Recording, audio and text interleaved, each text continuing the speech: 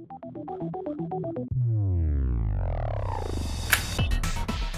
up, guys? We're back after Katsucon. We had a great time. It was really fun. However, I am absolutely exhausted from working on the jump jets all of last week.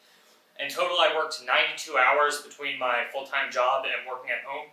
So I wanted to take a break from working on my cosplay to work on another project that I've really been wanting to do for a while. Now you're probably thinking, what is this new project I never asked about? Well, too bad. I'm going to tell you anyways. So the next project is going to be another Apex Legends project. I love working on Apex stuff. I barely even play the game anymore because I'm always working on stuff. But I wanted to take a break from actual cosplay stuff, and I wanted to not have to work as hard on a project. So, because I'm an idiot, I'm signing myself up to try and do a 24-hour build to turn this airsoft gun into the RE-45 from Apex Legends. Now, I never played airsoft growing up because I always played paintball. We had a field about 15 minutes away from my house, and I worked there for a few years. But there's a few reasons I'm going with airsoft instead of paintball for this build and the R301. So the biggest reason that I'm going with airsoft over paintball is the strength of the parts. 3D printed parts can only hold so much pressure, only take so much damage before they break. It's not as strong as resin casting, where every little bit of the material is attached to another bit of material. The layers and 3D prints will likely cause issues with the high pressures that paintball uses. Paintballs are this large. This is a .68 caliber paintball, so it's 0.68 of an inch. This is a 6mm BB. You can tell how much smaller they are, and it means the airsoft BB is going to require less to reach the same speed that a paintball will reach. Both shoot around 300 feet per second, so your airsoft BB is going to require a lot less pressure. The second reason I'm going with airsoft over paintball is the size of the parts in the gun. So like I said, paintballs are much larger than airsoft guns. So this is an airsoft pistol, and this one can also shoot full auto, which I also like. This is my paintball pistol. You can see the sizes of these are much different. This takes up way more room than I really have for an RE-45. This is about the size I want. So it works out. I can use this. It'll be a lot more dimensionally accurate for an RE-45, and the weight should be more accurate as well. I love paintball, but airsoft's going to be this project.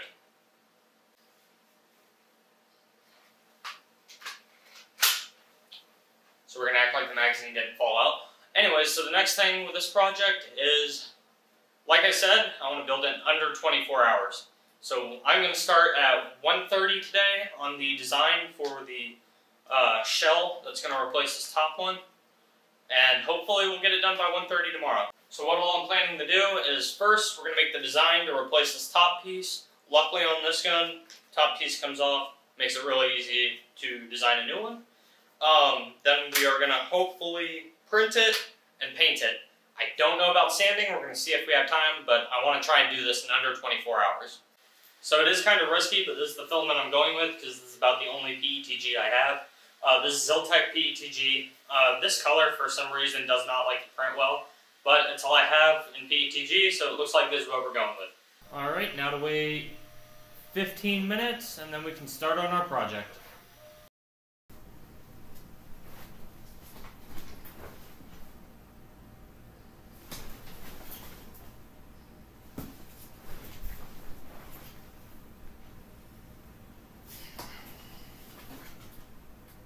I should have just started at 1:15.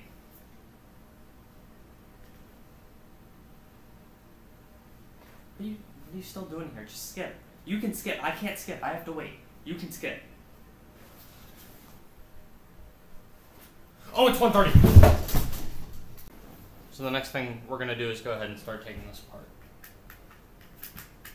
If I can not waste my time. I'm going to try and do this quickly, but you know, save time for today. We'll see how late I have to stay up. I want to finish this by 1:30 tomorrow, and that includes painting. And if I have time to sand, we'll sand it too, but I don't know about that. The plan for the time frame right now is to get this design tonight, print it tomorrow, wake up tomorrow morning. Hopefully I'll be able to set it to a lower layer height so that way we can get better quality and I don't have to do as much. If I have time to sand, we'll sand, and then we'll paint.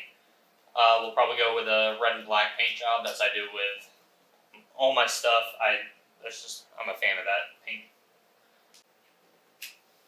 So I took the 2 screws out that were holding the sight in, and what that does is that releases the bolt, and this is one of the main things we're going to need to measure. The next thing to do is going to be take this front piece out, which contains the barrel. So we're going to unscrew this. Takes a while. I'm not a fan, but hey, that's what we got to do.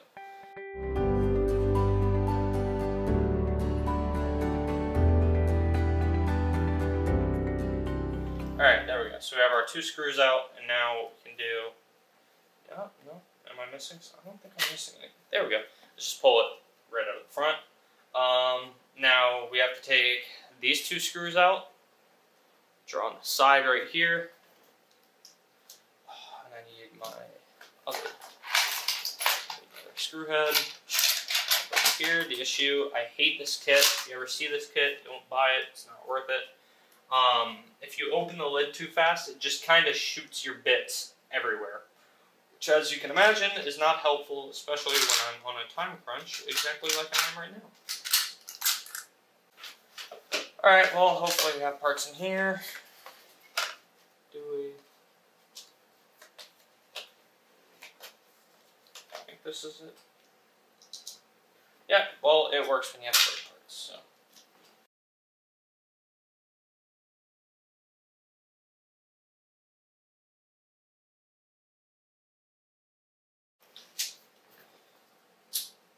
So, these are the 2 parts we're really worried about. This has to be able to slide back on this little rail, push, and then come back in and sit in here. So these are the 2 parts we got to make sure work functionally, or work correctly.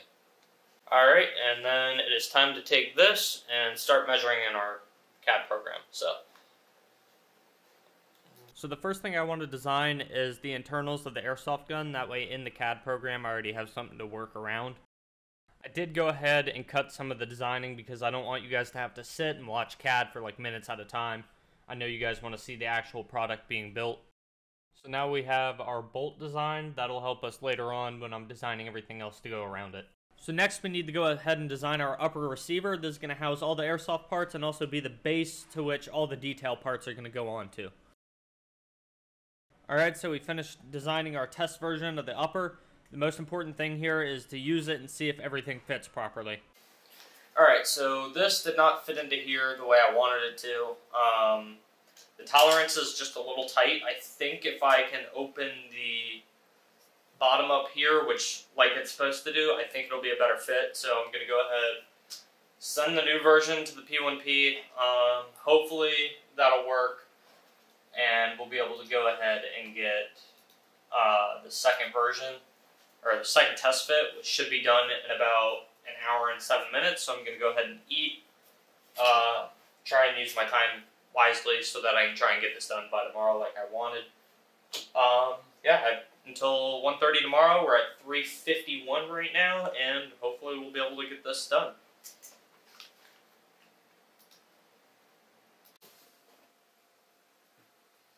So we are on hour 4 of this, and this didn't work. The bolt is just a tad bit too big because I didn't realize some of the stuff sticks out a little more. So the bolt was getting stuck, and I kept thinking it was getting stuck on this edge. So I have a new one, hopefully about to start. So I'm trying to make the detail while I'm waiting for that, to print. So I'm trying to make the detail parts without requiring them to be perfect to some of this, hopefully. That way I can keep working while the test one is printing. Shit. Okay. We are 4 hours and 15 minutes into the 24-hour build project. We're going to see if we're going to make it. I'm hoping, but we're going to see. Right now, our test one is getting close. It's not where I want it to be, but it is getting close. I haven't tried putting it in here, but the bolt, it is just too small to fit the bolt in here, so I changed some of that. Hopefully that'll fix it. We'll see how it fits into here real quick. Yeah, so I may have done that wrong, but that doesn't matter, does it? Because we have to get this right. So we're on hour 4.5, and while it's not going as well as it could, we're at least to the point where the internals fit into this makeshift body of RE-45. Still a lot to do. Don't know if it's going to get done in time. However, this is a big step, is that it's fitting. Now, it's a tight fit, so I had to loosen that up a little bit, and hopefully that'll fix a few of the issues this is having. But right now, I don't want to jinx it, but it is doing, it's doing what it's supposed to right now. So we might be able to get away with it. And if I can get this bolt to go back and forth how it should, and get this to lock in place, should be good enough. We'll see.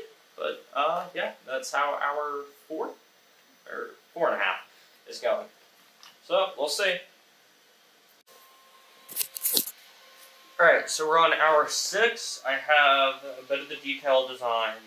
I have a test print on the P1P right now, and it's kind of looking iffy if I'll get this done before I go to bed tonight. But it's very 50-50 if I can pull this off or not in 24 hours. So I will probably wake up at 6 o'clock tomorrow, which is when I just normally wake up. We'll see. All I can say is we'll see. I have no idea if we're going to make it on time, but we'll see. It is now close to 11 o'clock. I think I have most of the parts done. I had to do a little bit more modification to this last one. I think this is the last one right here. Because I printed it shorter so I could print it faster. We're going to see. It's going to be cutting it close, and I need sleep. So, yeah, we're going to hope this will work. If anything, the P1P is fast enough to reprint it tomorrow morning. But for now, it is sending to the P1P, and should start printing after I go to bed. So I'm just going to stay up, make sure the files download alright, and the print starts okay. In the morning, maybe we have a RE-45 body to put on the AAP-01 Airsoft pistol. So, yeah, we'll see. So it is 6:30 in the morning, and 6:40, I just woke up. The print's done, so we're going to take that off and see how it went. See if these parts are accurate. And maybe this will work. We'll see. So let me go grab the parts.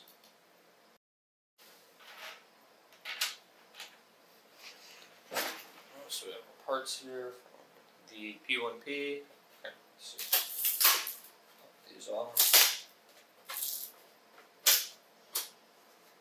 These smaller parts that I built. I realized yesterday I forgot to record some of my CAD drawing, but I don't think that's a big issue. I don't think y'all want to watch CAD the entire time. It was just going to get sped up anyways. But yeah, so we have a lot of supports to remove off of here. That's our main piece. Our muzzle, which I don't know why it put so many supports there. Probably could have gotten away with no supports on it, so I think I'll reprint that. Our top rail, which is a Picatinny rail, so you can put whatever sights you want on it. And this little blocker will keep the bolt from coming back out. So yeah. Oh, okay, that's the old one. I was kind of worried there for a sec. So yeah, let me get everything up for this, and then we'll see. We'll see if that'll work. I went ahead and sped this up because I'm just removing supports and filing a little bit where it's needed. But yeah, let's go ahead and fast forward through that.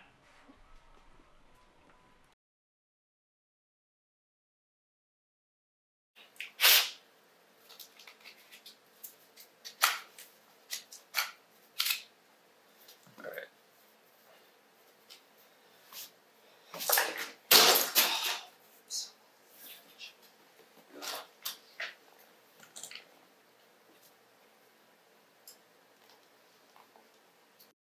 So, test fitting this, it works, it fits. Might need to be a little more sanding than I do, just to get all the parts to sit and slide how they're supposed to, but other than that, it looks like it's actually decent enough. I mean, I wouldn't say it's great, but I think if we add a little oil in there or something to help it slide easier, I think it would work. I think there's a little bit more filing to do, but other than that, it looks like it fits really well. So, let's put the rest together and see how it looks, or see if it will go together. I guess we'll find out. So it looks like we got it to fit pretty well on here. I still have supports to remove and some stuff to smooth out, but if it sits, it fits. Alright, moment of truth.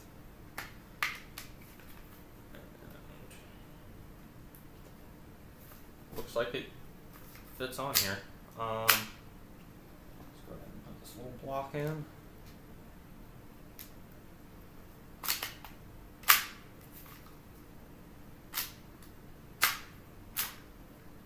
So it's not as smooth as it needs to be, but it is working. Now I have no idea if this will hold up to the pressure or anything. However, what I'm looking at works, and that is a big step here. I need to sand some of that still. Get the supports off the muzzle, but I can do that. I can push it forward, and the trigger pulls. So that is a good first step here. And then lock it back. So I might have to move this piece up a little bit just to allow it to catch the slide. But other than that, I think we're good. But it looks pretty good. I don't know. We'll see. So yeah. Alrighty. So yeah, I'm gonna keep working on it, I guess. I need to see if the front half fits, like the barrel portion, but I gotta get the rest of these supports out first. So that's what we're gonna go ahead and do. So let's go. So the internals fit. I'd have to, I think there's still a bit of sanding to do in it. Some other stuff to do, but if I do that, push it forward, it locks, but if I close it, so it does not lock. Next thing to do is put some BBs and see if they feed into the gun properly, into the airsoft properly. So yeah, it feeds them properly. That's progress, progress, progress. Let's go. Alright. So now I want to get this off of here.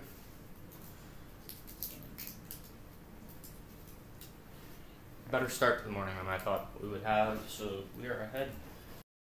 Alright, so I had to do some extra filing, but it's getting there. Consistency will probably be an issue, but that's a bridge we'll cross when we come to it. I also don't know how much different it acts when it has gas compared to not having it. So yeah, you can see it's a pretty basic body right now, because the RE-45 without the extra detail is pretty basic. But I have the parts printing for it, so we'll have a second one. Or we'll have a new muzzle without the supports, because honestly I'm just too lazy to remove all these crazy supports. So that's trash. But yeah, we have. I also put the rail on here, so we can put a sight if we wanted to. I don't think I have any sights that I can put on here right now. But you can put an actual sight on there at one point. But yeah, so RE-45, let's go! Alright. So it's coming along. Right right now we got it so, oh well, that doesn't normally happen. I can pull it back, it goes back far enough for me to shoot. Sometimes it gets locked back, which I don't know what that issue is, though I think I spray a bit of oil down here. Yeah. Then it's smooth as butter. But you can see our barrel sticking out, so on the other one I'm going to have to go ahead. It looks pretty centered on here, so I might just be able to put a hole through the center for the barrel. And we'll have an RE-45, but I also need to add the side detail and everything like that. However, this is way ahead of where I thought I would be this morning. So we take those, and we still have about 6 hours to go, it looks like. So for having 6 hours left, we are pretty far ahead.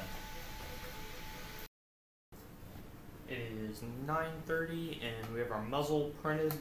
I have the little grip thing about to print now. I'm printing a new muzzle because the top broke off. However, it is sitting how it should. And we can... yeah, it's not glued on. So, but you know what? It is coming together. So yeah. Alright, so it is 10 o'clock. We're still iffy about finishing the detail parts, but I do have the main body completed. The only issue is I have no idea whether this will be able to shoot or not, because I don't have any of the green gas needed for shooting this, because it is a gas operated. So yeah, but it looks like everything's printing. The P1P is printing the last of the parts, other than the side details. I went ahead and painted the main body just because I had time to. And next thing to do is going to be work on the CAD design for our actual side details. And other than that, it looks like we'll be good. I guess we'll find out. So there's about 2 hours left on my time window. I have the last of the design done.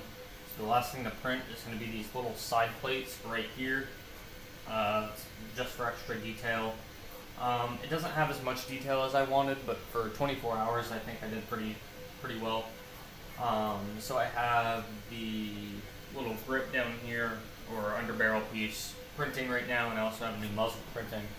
And the last thing to print is going to be the side pieces once those are done. So that should be finishing up here on the P1P. We can go through our device. It should be done in about 10 minutes, so I think we'll be able to finish it today. So let's go.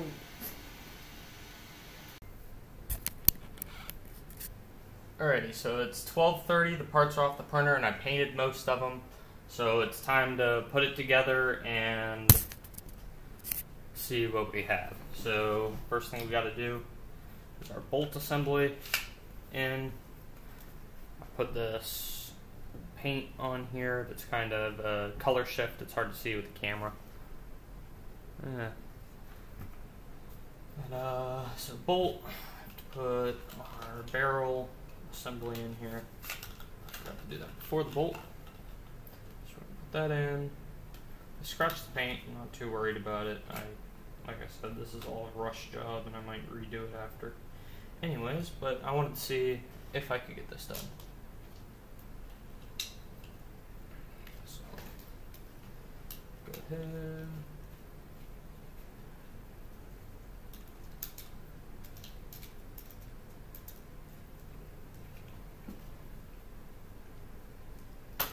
I don't want to over tighten these screws right here. I'm really excited to get this done though. Next is our bolt assembly. Our little pin, I need to paint this, but I'm probably going to reprint it in a filament that matches better anyways. So that tells me I need to loosen this a little bit to allow it to slide in easier. There we go, so now it's going all the way in. Okay.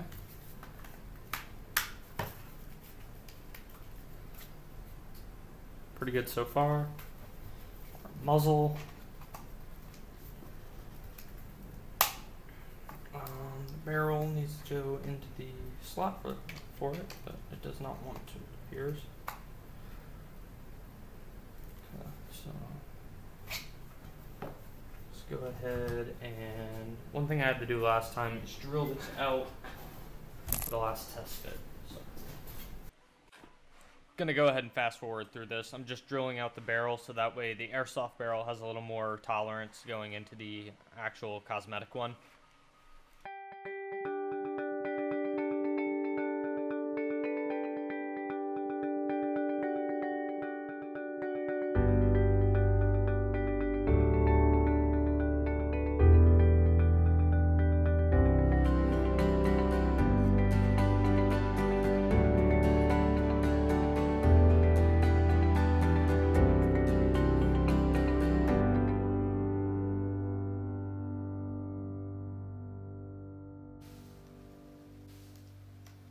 Ta-da, we have our RE-45.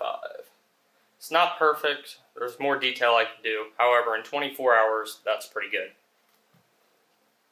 So it's been 23 hours and 10 minutes, and our Airsoft RE-45 is basically finished. It's as done as it's going to get for a 24-hour build. There's definitely more detail I'd like to add to the sides, stuff like that, if I had more time. But you know what, for 23 hours and 10 minutes, I'm pretty happy with it. Yeah, this thing's looking pretty good. I designed an actual Picatinny rail, but